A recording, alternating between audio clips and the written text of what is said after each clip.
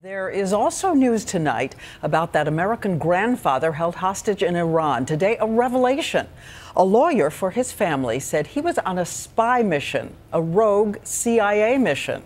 ABC's chief investigative correspondent Brian Ross with the new information in tonight. Over the 7 years that Bob Levinson became America's longest-held hostage ever, he was described again and again by the U.S. government as a private citizen who went missing on a business trip to Iran.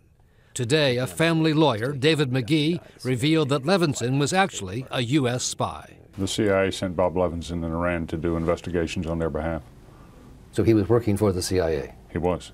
The surprising admission from his own family came one day after the Associated Press and the Washington Post first reported Levinson's CIA ties, rejecting U.S. government concerns that were repeated today that the story could put Levinson's life at further risk. A story we believe it was highly irresponsible to publish. According to his family, Levinson was involved in a number of missions targeting Iran's nuclear supply network, but working for a rogue unit at the CIA not cleared for such assignments. They weren't authorized within the CIA to do that, but he was so productive, they had a hard time not doing it. But when Levinson got caught on his last trip to meet a source on the Iranian island of Kish in 2007, McGee says the CIA lied to his family and Congress about his role. And rather than acknowledge what they had done and try and save Bob's life, they denied him.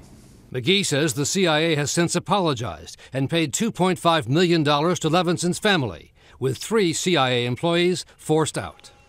The last time his family had proof he was alive was in this video 3 years ago. 33 years of service. Since then, the family says, the U.S. has done not enough to get his release. Please help me.